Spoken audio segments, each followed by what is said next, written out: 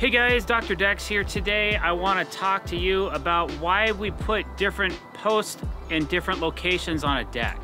So this deck we're building right now is really low to the ground. It's so low to the ground that when you traditionally build a deck, you have a beam and you have joists, and your joists go over the top of your beam. If you don't have enough space for that, you'll have to put the joist into the beam. We're trying not to do that on this particular build. So if you like what you see today, don't forget to hit that subscribe button and hit that bell icon to be notified when we're putting out new content.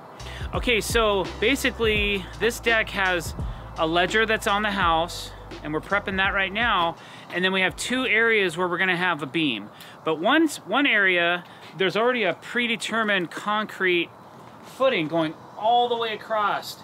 It's in really good shape, and we're reusing that on this particular build. But we don't have enough thickness to do a 2x8 joist and a 4x8 beam, which is our standard construction. So over here, we're gonna reduce down to a 4x6 beam so that we can squeeze everything in so that the beam is underneath the joist and the joist can span over the top of the beam. That's like our typical construction. As you can see, we have 5 locations on that run where we're gonna put our beam in. We had to bring those closer together because a 4x6 beam will not span as far as a 4x8 beam will. So you'll notice on this section here, we're running a 4x8 beam and we only have 4 brackets. Well, over here, we actually are lower, so we'll be able to put a thicker beam, which will span further, so we only have to have post locations in 4 areas instead of 5. Now, the beam back here is basically gonna sit right on those brackets. And the beam over here, we're gonna have to put up a small amount of post before we can put the post in the bracket and then the beam on top of the post, okay? So we're using a 4x6 bracket on this side where the 4x8 beam's going, because I want to use a piece of 4x6 coming up to attach to. Over here we used a 4x4 bracket.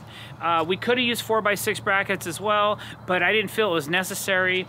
It'll be just fine that way, and there's one extra in there to decrease the span, so we're less than 6 feet in between. Now always check with your engineer if you're not sure about structure or about beam loading or spans. It's always wise to check with a professional to make sure that you're doing the right thing and having the proper span in between posts.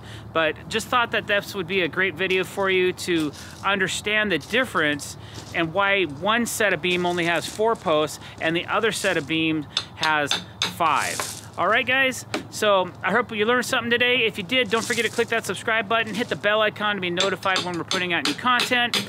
Don't forget to ask a question below and leave a comment about our videos. Thanks for coming to our channel. Appreciate you. Have a great day.